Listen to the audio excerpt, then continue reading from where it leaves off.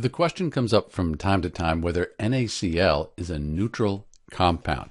So the short answer is if we have NaCl, sodium chloride here, there's no negative or positive sign written after the compound. So NaCl, it's neutral because we don't have that negative or positive. But if we look at the type of elements we have here on the periodic table, we have sodium, that's a metal, and then over here, chlorine, that's a nonmetal. So we have a metal and a nonmetal.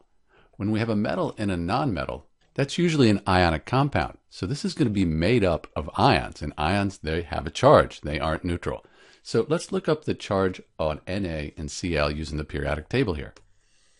So you can see the pattern here for ionic charge. Group 1, they're all 1 plus. Group 2, 2 plus. Skip the transition metals, and we go across here.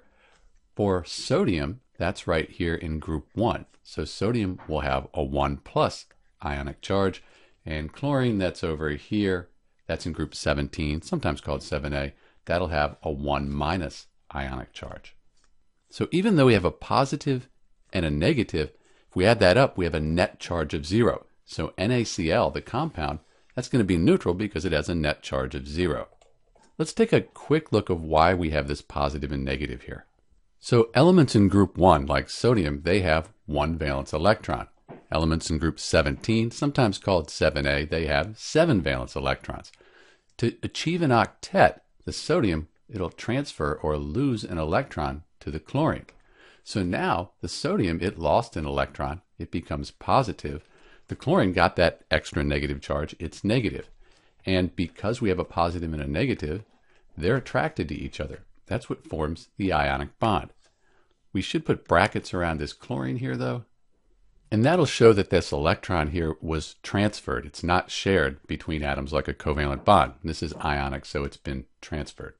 So again, we have these ions that come together in an ionic bond, but the positive and negative, they add up to 0, give us a net charge of 0. So sodium chloride is a neutral compound.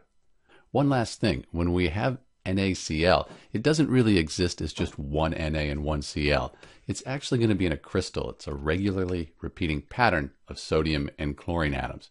And because of that, we call this a formula unit. But this whole crystal will be neutral as well because it's made up of the same number of positive and negative charges. This is Dr. B answering the question whether NaCl is a neutral compound. It is a neutral compound. Thanks for watching.